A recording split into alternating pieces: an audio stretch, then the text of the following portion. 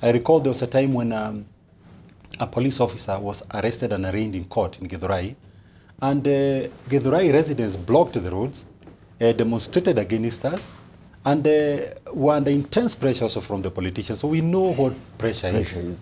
But you don't resign when you're under pressure. You stand firm and you continue dealing with the issues, because public positions are not for the faint-hearted. And as long as you believe that you're doing the right thing and you are serving the public, you continue doing your work, knowing very well that you have a mandate to deliver on, but you take things as they come.